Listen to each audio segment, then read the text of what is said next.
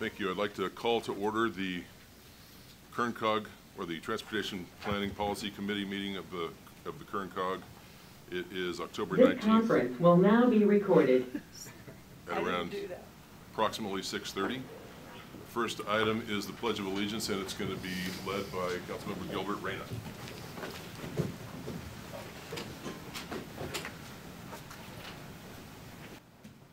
Salute. Pledge. I pledge allegiance to the flag of the United States of America and to the republic for which it stands, one nation, under God, indivisible, with liberty and justice for all.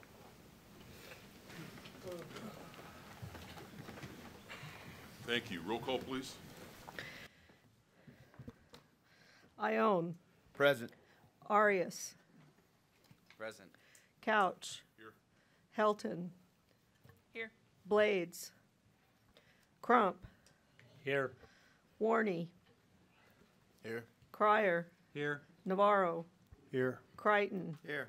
Para. I'm here. Prout. Reyna. Here. Flores. Here. Phil Smith. Here. Vasquez. Here. And Murillo. Here. Thank you. Thank you. The next item is public comments. This portion of the meeting is reserved for persons to make a comment on any item that is under the jurisdiction of the committee but not on the agenda this evening. Is there anyone here that would like to make a public comment? Seeing none. Next item is item 4, the consent agenda. Anyone in the public would like to make a comment on any item or ask any questions about any item on the consent agenda? Questions from any board members? Motion to approve. You have a motion? Second. And a second? Need a roll call vote? Murillo. Yes. Vasquez. Yes. Phil Smith. Yes. Flores. Yes. Reyna. Yes. Para. Yes. Crichton. Yes. Navarro. Yes. Cryer. Yes. Warney. Yes. Crump.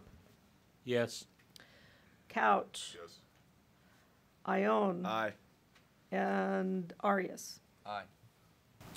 Next item is item 5. It's an unmet needs public hearing. Mr. Hakimi? Good evening, members of the board. Kern Council of Governments annually holds a public hearing to identify any unmet transit needs and those that are reasonable to meet. And this is the last of 10 hearings held this year throughout the county. The Social Services Transportation Advisory Committee has reviewed input from the prior meetings. Prior to making any allocation from the Transportation Development Act funds to uses other than public transportation or pedestrian and bikeway facilities, Kern COG is legally required under California Public Utilities Code 99401.5 to determine whether unmet transit needs have been identified within its jurisdiction. Through newspaper advertisements, members of the public were requested to provide their input. Public input was also obtained through public hearings held in the cities, rural communities of Kern, Golden Empire Transit District, and the city of Delano. Kern COG Social Services Transportation Advisory Committee reviewed the results of these public hearings.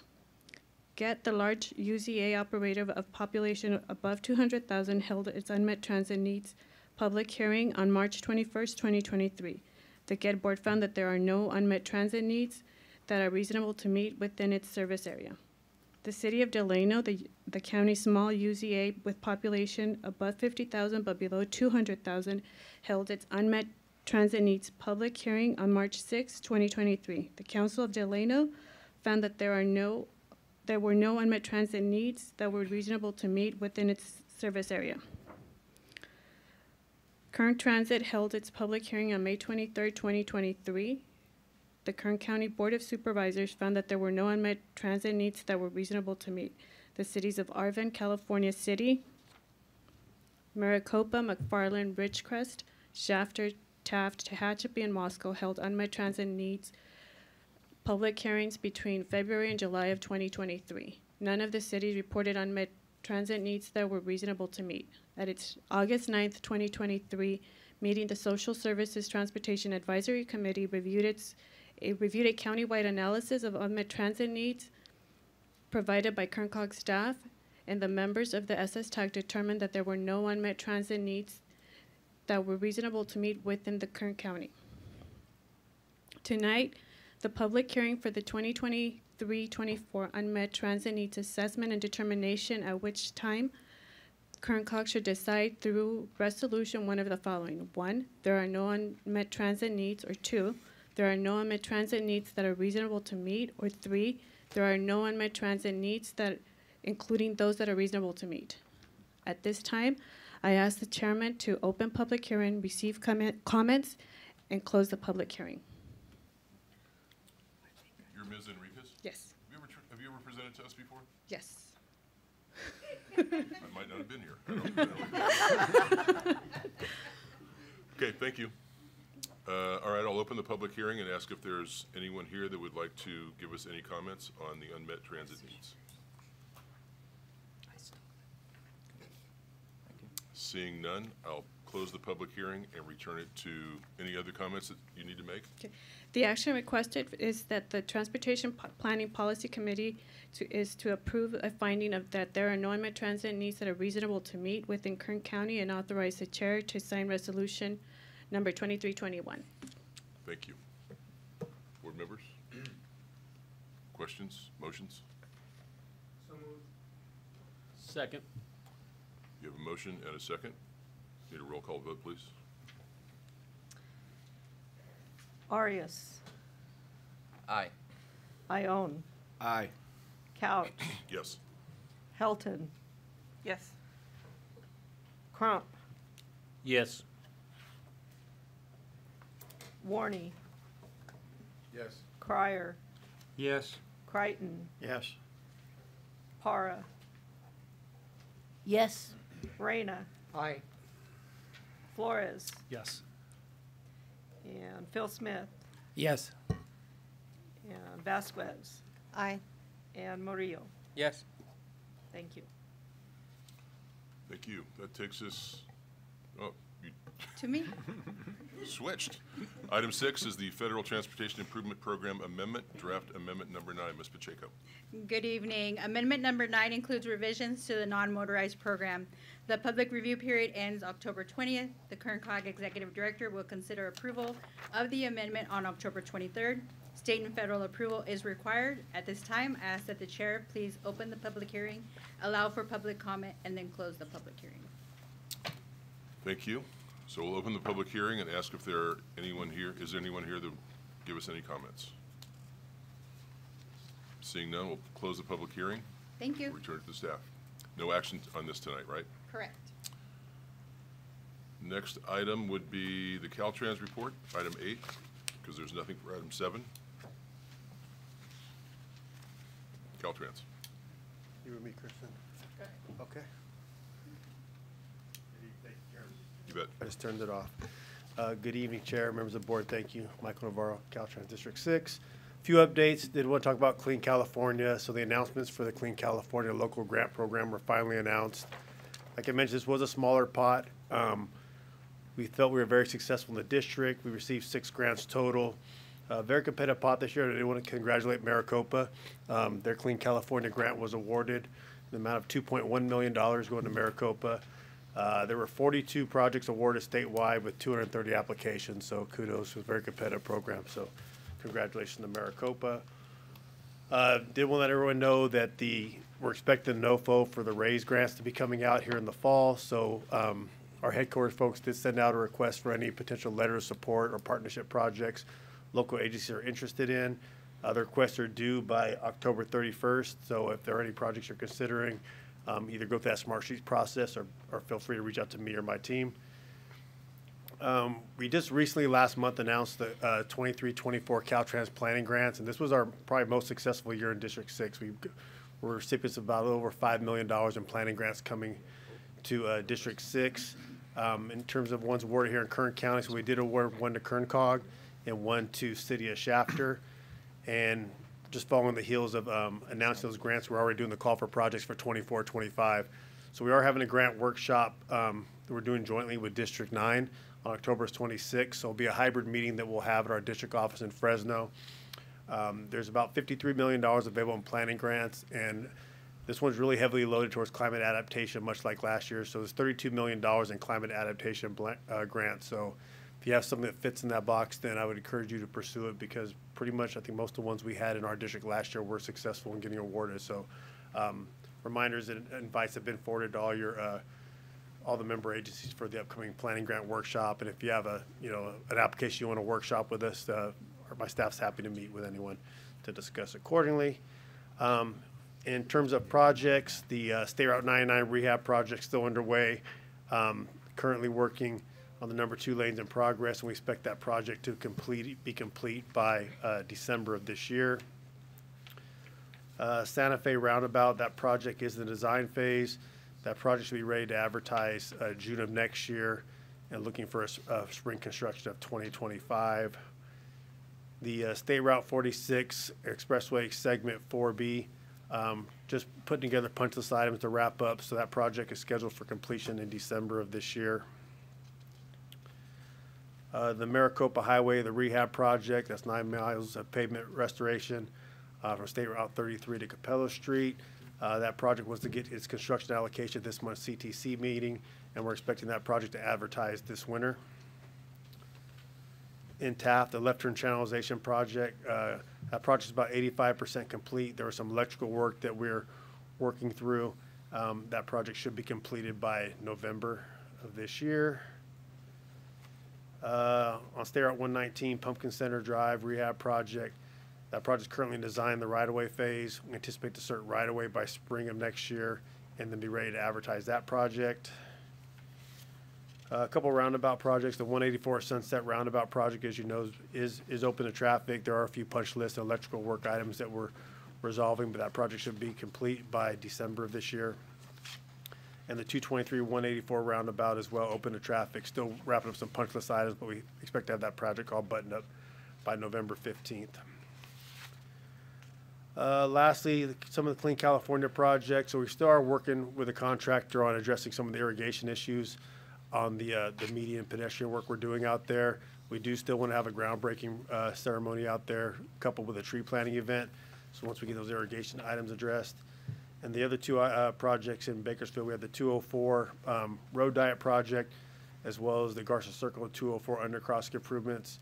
Working through bids, my understanding is for the road diet project, the bids did come in high. So we are working on the scope of that, but obviously committed to getting that road diet underway. But we might have to advertise that one again, because the bids came in about $1.5 million over, unfortunately. With that, that completes my update. Happy to answer any questions. Board? Good evening, Mike. A few meetings back, I mentioned the rough road starting around westbound 58, around Tower Line Road into town.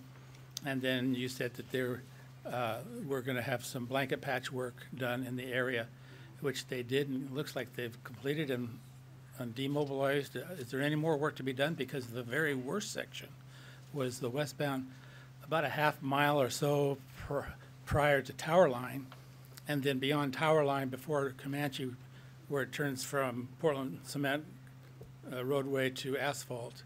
That roadway is just, it was the worst part of the whole section, and they didn't do that, but they had done some further east up around General Beale and that, big blanket patches, and it turned out great.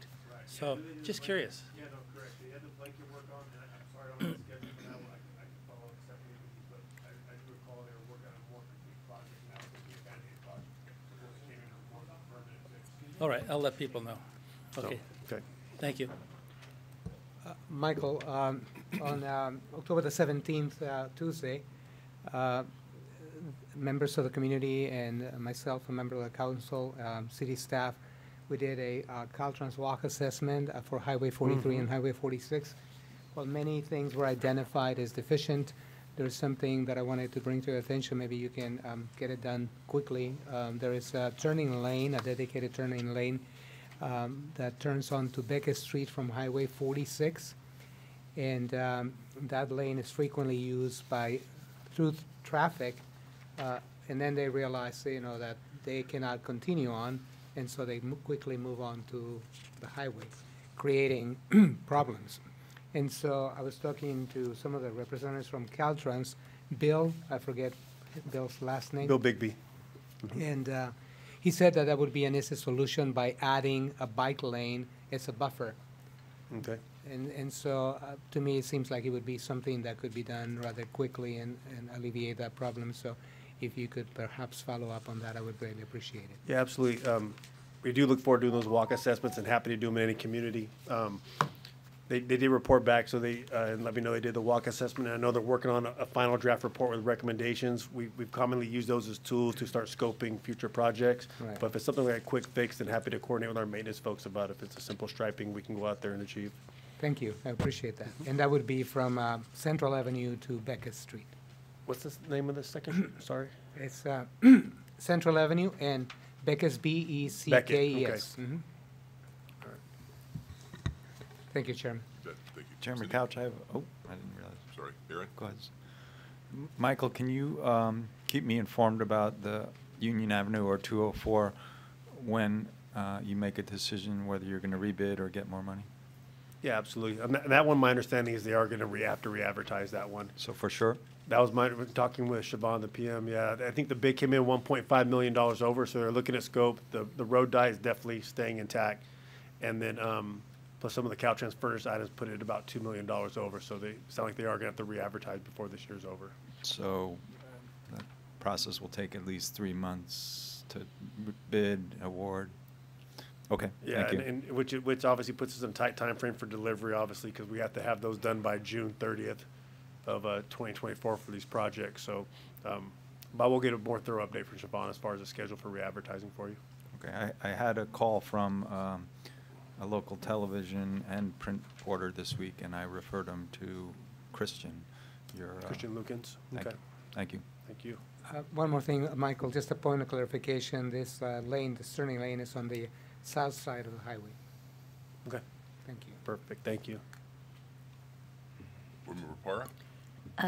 That was one of the questions I had, but Mr. Hakimi had just said. The other is, I've been out of town a couple weeks. I haven't gone down Union. Is that Hawk signal, is it activated now? Yeah, the Hawk signal was activated, I think, probably about 2 months ago, I thought, because I think I announced it at the last board meeting. I know they were having some software issues initially, but it was fully activated. And we actually, there were some button-up items they were finishing up, but end of September, we accepted that job as fully complete. And I know we are actually scoping an additional one on 204, I think at 10th Street. This one's at 8th Street, right, this Hawk? Right. I know we were looking at one at potentially at 10th in concept currently, so we've been pretty pleased. I have some pictures I can send you of it, operational, everything. Thank you. Councilmember For the Morello? workshop on October 26th, do you know the name of it? It's the Caltrans Sustainable Transportation Planning Grant Workshop. Happy to forward you a flyer or share with you after the meeting if you like. Okay. It's in our folders, by the way, right? There's information on it. Thank you. Highway 184. What is, it's been delayed? We're talking about the weed packed section, right, 184? Yes. That's the one between Dunsmuir and Breckenridge Road. Yes. Yeah, that one, the project, still design right-of-way phase, working on the right-of-way, which I think was supposed to be we're expected to be advertised fall of next year, having issues with the railroad. So, Michael, can I add, there was a project on 184 that received additional funds today at the CTC meeting. So is that the Lamont, there's two of them. There's two 184 projects. So the one through Weed Patch is the one's delayed. The morning drive rehab one, I think, is the one that received funds. Okay. There's two sections. Right. Are they both shop programs? Right, they're both shop with, and they have a lot of complete streets elements we're adding to it. So it's more than just a rehab, doing some sidewalk gaps and So the adding first bike one lanes. goes from where to where? The first one goes Morning from to- 0.1 miles north of Edison Highway to just north of Chase Avenue. Okay, I'm talking about the one that's south of it. Yeah, so that one, the initial one that we were just referring to, that one bid started in May, so construction starting in January on that one. Then the one you're referring to, the southern one, is expected to advertise in fall of next year. But what's the issue with the railroad? That's the one that has the issue with the railroad, right? That's the ones that's having issues with the railroad. See. Let me read up the notes, maybe we could talk after the meeting real quick and give you Okay. more of an update. Could we also set up a time that you and I could, and with Aaron, could just talk? I Sure. don't expect you to come down for it, but Yeah, absolutely. Zoom or whatever. Yeah, All absolutely. right, thank you. Anyone else? Member, oh wait, Executive Director's report. Oh, I'm sorry, the other district that's here tonight, We're the little part. District 9. Good Sorry. evening, Kirsten Helton with District 9. I have just a few things. First, for project updates, the CTC this week voted to combine the Keen rehab with the truck climbing lane location 2. So both of those will be moving forward combined into final design and right-of-way.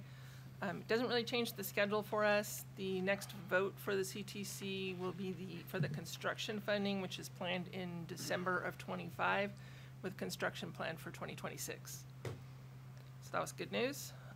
Freeman 3 Cap M, the construction has been completed on State Route 14 north of Red Rock Canyon. So that one's done and very smooth. The Highway 58 rest area sewage system repair, we finally received pumps at the distributor's facility about 4 weeks ago to move forward with that repair. Now the contractor has submitted a request to increase the funds needed, though, to put those in, so we're in the process of getting those extra funds, and work will proceed as soon as those are received. The Tehachapi Maintenance Station construction started on the new crew building. The estimated completion is 11 of 2024. Mojave Bypass paving operation on the eastbound lanes of State Route 58, just west of exit 165. Construction was completed as of the end of September. As far as Clean California, the city of Ridgecrest received a Clean California grant for the Kern Transfer Hub Xeriscaping project in the amount of $187,000, so congratulations. And the Rosamond Interchange Xeriscape, which has been under construction, is basically completed with a few little items left to complete. I'll just reiterate the District 6 and 9 Sustainable Communities Grant Workshop that Michael mentioned. We'd like to make sure that our Eastern Kern folks participate as well. Then the Ridgecrest sewer replacement on State Route 178 East between Gemstone Street and French Avenue. Crews will continue to work on from Monday through Friday between 7 and 4, so drivers could be experiencing brief delays in that area. And then systemic pedestrian safety improvements on State Route 202 between Woodford, Tehachapi Road and Tucker Road in the city of Tehachapi are taking place Monday through Thursday from 8 to 6 with potential delays there as well. And that concludes my report. I'll be happy to take any questions. Mr. Smith. Good evening, Kirsten. Hi. All right, I need some clarification. We were at CTC this morning, and about noon, item 98 was for construction funding, not what you said. It was funded for the rehab and then the 91 million on top of that for the construction of segment 2 of the truck climbing lanes, and then additional funding was in there for the habitat undercrossings. Right. So my understanding is for construction funding. I think it was for the moving forward with the final design and right-of-way and the combination, the combining of the two projects. does that cost cover construction that we received today? No, we have to go back for construction funds at the end of 2025. There will not be an ask for more than the 225. No, no. Yeah, right. Right. We've got the whole money lined out. We just have to get through this phase with this amount of money and then get the rest of it then. But it's. I'm confused. There's no. The money is in place as of today to get to the end of the end of construction of the project. Correct. That clarifies it, yes. So, Sorry. 'cause we're going to be announcing some important, on that project. Yes, yes. This funds it to the end of construction. Yes, it does. So we got approved for both projects and the increase and the whole ball of wax. So, Yes. And we just wanted to say thank you to District 9 for the environmental that allowed us to go and ask for the funding that was received for Kern today. So Thank that you. was Yes. really nice to have. Yeah, we're really excited to combine these two. This is a big project now. Yes, it is. In that vein, so there was leftover money from the environmental, $5 million that we had allocated, I understand. What's the status of the environmental now for, it would be segment 1? Yes, segment 1. So when will that start, or? So. Because on a Zoom meeting we had a few months back with the director and Senator Grove and others on the call, there was going to be some collaboration between the District 6 and District 9 regarding, collaboration on if one didn't have the manpower to do it. Right. I think District 6 said they did. So is that still in the works, or we've got some momentum. It's very exciting. You can tell I'm very excited about this. So where would we be for the next step? Because we don't want to just wait until the end of construction and then start doing another environmental if we could do it now. I have to admit, I think we've fallen down a little bit on the collaboration, and I apologize for that. Mike and I have been talking today. I think there are some steps we need to take to figure out whether we can get that leftover money allocated to this project, and then we need to talk about who's going to do the work. It's looking at this point more like it will be resting with District 6 because District 9 just doesn't have the capacity to take it on. But that was the conversation we had on the Zoom meeting. Yeah, we need to finalize that and then figure out how to get the funding in place so that we can move forward as well. I know we can do it, because if we've done this big heavy lift, sure, we can do it. We could do this next one. So we just have to figure out how. Yes. So can we get like quarterly updates? Sure. We've got people are very excited that this is moving forward, because we now have a construction timeline versus just waiting to see for reports and environmentals and everything else. So this is, anyway, thank you for everything. Thank you. Is that all you have? That's all I have. Okay. Any other questions? Seeing none, the next item is the Executive Director's report, I believe. Mr. Hakimi. Thank you, Mr. Chairman. So I'll start a little bit out of order. So Councilman Smith was very modest about a few things that have happened over the last few years. So this board in January of 2021 received some funds at the end of the Trump administration, about $10 million. And as a board, you decided to put half that money towards the truck climbing lanes to do environmental and half for a project in Metro Bakersfield, the Hageman flyover. If this board had not done that in early 2021, we would not be where we are today. And thank you to Caltrans District 9, specifically to Kirsten, for getting that environmental document done quickly, ahead of schedule and under budget. And the end result is what happened today, where we have assurance that we now have enough money to build the entire project. We have a commitment from Caltrans to fully fund a project that we collectively have been trying to build for 20-plus years. So congratulations and thank you to all of you that were involved. And I know Councilman Smith has been involved for literally decades in this process. You guys are still going to hear from me from time to time. I know you're sick of it, but at least we've passed a milestone here that we can celebrate, I think. So, and to be clarifying, the money for, there's the money for the rehab Caltrans project, correct? It's like between Tehachapi and Caliente, I think, both sides, east and west. And then it's going to be, the funding today was for the second segment of truck climbing lanes, the second of 3. So Right, for yeah. everyone, you've got from General Beale Road to the top down to Arvin 223. That's segment 1, District 6. Correct? Yes. Correct. And then the one that was funded and awarded today was for segment 2, which is from Caliente up over the steeper climb and the winding 3.5 miles to Hart Flat. And then the next segment is from Keene beyond Broom Road. And that one, and I'll ask you this, the environmental, is that done? And then did that come in under the high-speed rails environmental?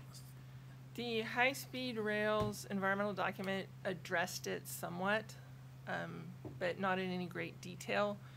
It's enough that we could probably use that document to move forward for grants or funding or things like that, but there will need to be more detailed environmental work done before we can move forward with construction.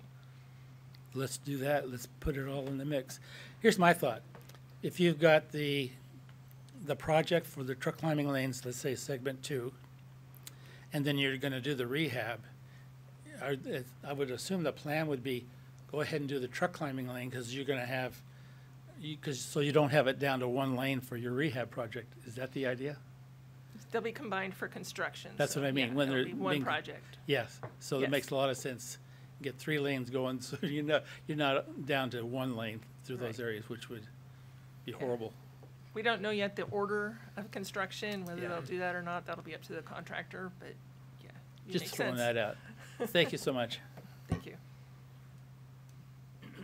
I have Mr. a few more items, Mr. Chairman. So in September, from the 10th to the 14th, I was in Washington, D.C. I've sent several of you notes about what I did while I was there. One of the things I did was I met with former Speaker of the House about projects in Bakersfield and around Kern County. He promised his support, and he is still committed to that. That's with Speaker McCarthy, or former Speaker McCarthy. Councilman Smith went over the yesterday. Actually, I didn't mention it. Today and yesterday, Councilman Smith and I and several members from Tehachapi staff and Bakersfield staff was also there, attended the California Transportation Commission meeting. That's where the actions that Councilman Smith were talking about happened.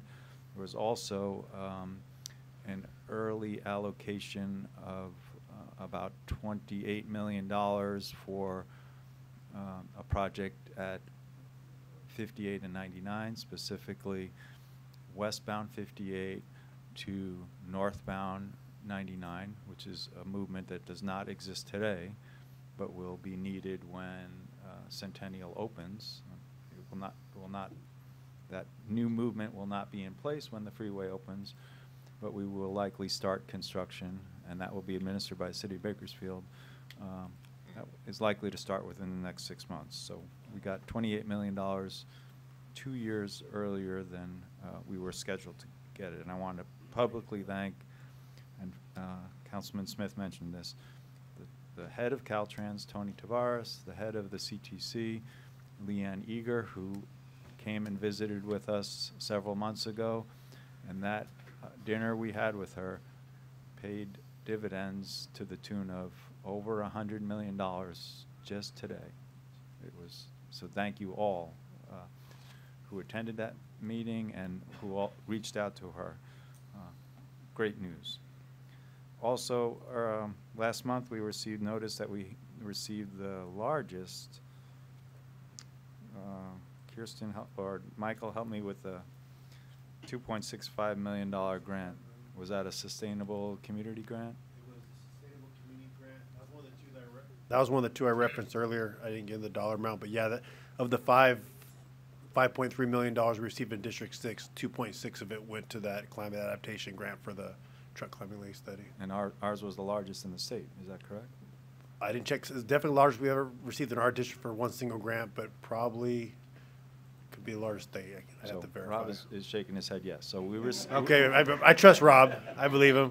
We received the largest planning grant in the state to look at not only 58, but the whole area of North Bakersfield, South Shafter, unincorporated area where there is a tremendous amount of distribution centers, industrial development. It started out as a way to coordinate Shafter, Kern County, and Bakersfield. We were successful in getting one state grant. Now we received the largest grant in the state to look at issues that are important to us. During the month, I continued to have meetings about 99 and 58, Union Avenue, also known as State Route 204, 7th Standard and 43, safety improvements on 33. Just this afternoon, we had our monthly meeting on State Route 46.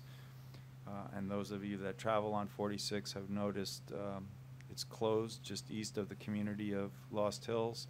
It's a total closure. The detour on the south is Lerdo Highway to I-5. That closure is on schedule to be completed before Thanksgiving, and that will be the only full closure of 46 for this project. Project still has 7 or 8 months to go, but when we are done, and when the contractor is done, all of 46 will be 4 lanes from I-5 to the San Luis Obispo County line. Another project that took us Before Thanksgiving. No, before Thanksgiving, the full closure will be lifted. There'll still be construction underway for 7 or 8 months. And Supervisor Couch, you will certainly be there for the ribbon cutting. You were there for the groundbreaking. That concludes my report on this agenda. Aaron, Mr. this Chairman. probably predates you, but I think we were told in the very beginning of the West Side Parkway discussion that it would never have a full interchange with 99, if any. Does this project you mentioned just before that one give it a full interchange? So your memory is correct. Okay. I was around, but I was working for Caltrans at the time. and right, Caltrans not only said no, but hell no. So the 7th and the 8th movement, when 2 freeways come together, there's 8 movements if you count them up. when Centennial Corridor or West Side Parkway, whatever you call it, opens up in a few months, there will be 2 movements that are missing. Those 2 missing movements are eastbound 58 to northbound 99. That's the one we received $28 million for today, and the city of Bakersfield will put out to bid in the next few months. Will likely take at least a year to build, so that money is in hand. A few months we'll have a contractor on board. The last movement, which is southbound 99 to westbound 58, which if you're familiar with Bakersfield, will sort of tuck behind Kaiser, if you know where that is. Mm-hmm. That one we received a few months ago, a grant from the CTC, from Leanne, a woman who, for $9.3 million to do the design and right-of-way. And the TTAC, the committee that advises this board, is in the process of developing the STIP, and I believe we were updated this month on consent on that. We are proposing, and this will eventually come back to you, to add an additional $25 million to that 8th movement. That's a very long answer. So Caltrans' position was, hell no, it will not connect to 99, because there was problems, but we've worked with them over the last 2 decades and figured out how to fully complete the interchange. It won't be done instantly. It'll take 3 or 4 more years, but it will be So done. the message you all should bring back is just go along with us in the beginning, because we're going to get there eventually. I recognize all this predates you guys. And I spent a lot of time working on that Centennial Corridor with Aaron, so. Well, thank you both very much. We were post hell no. Next item is member statements. Board members? Ms. Barra? I don't see Suzanne here tonight, but I just wanted to thank her for, and Kern COG for the, there was a bike share, not bike share, it's ride share. It's not just bikes. Ride share a couple weeks ago, and some of Kern COG staff helped to man one of the commuter stands over at Cal State. So we just want to thank them for that, and for Suzanne's hard work every year for doing ride share and all of that type of work that she does. So I just wanted to thank you. I have something Yes. to say. In the month of October, I have committed to riding 300 miles on my bike, raising funds for the Wonder Warrior Project. I have 208 miles in as of yesterday. And being out there has made me very aware of the deficiencies we have on our roads regarding bicycle facilities. I took a ride from Wasco to Shafter, and the shoulder on Highway 43, both sides of the shoulder are filled with debris. And Michael, maybe this is something I should have addressed with you earlier, but maybe that could be swept to make it easier. After I took that ride, I went the following day trying for another ride in a different direction, and I had a blowout. Both the tube and the tire, the sidewall, blew out. And I believe that it was because somewhere along the way when I went on Highway 43, something cut the sidewall of the tire, and it just took a little bit more distance for it to blow out. Fortunately, I was very close to home, so I just walked back. But I also think that there is a need for shoulders on some of those roads that run south-north, because Wasco is sort of surrounded by Highway 46, Highway 43, and then if you go to Raleigh Road, that also has shoulders. But I think there should be at least 2 other roads in between those 2 so that have shoulders to facilitate movement for bikers. And I'm out there. I have a very lighted bike, for lack of a better term. I have put a lot of lights on my bike to make sure that I'm visible. But some drivers out there do not respect bikers, And so I know that I'm putting myself in danger by having to ride on those roads. But I see no other option when I'm riding 20 to 30 miles a day. So maybe this is something that this body can consider, spending some money to do that. Thank you. Good. Seeing no other comments, we'll adjourn the Transportation Planning Policy Committee meeting, and we'll open the Kern Council of Governments meeting. The roll call is the same. First item is public comments. Is there anyone here that would like to make a public comment on any item under the jurisdiction of this committee but is not on our agenda? Seeing none, we'll go to item 3, which is the consent calendar. Anyone here have a comment on any item on the consent calendar or a question? Seeing none, we'll go to the board. Questions, comments, or motions? A motion. Second. Councilmember Cryer, second by Mr. Crump. Roll call.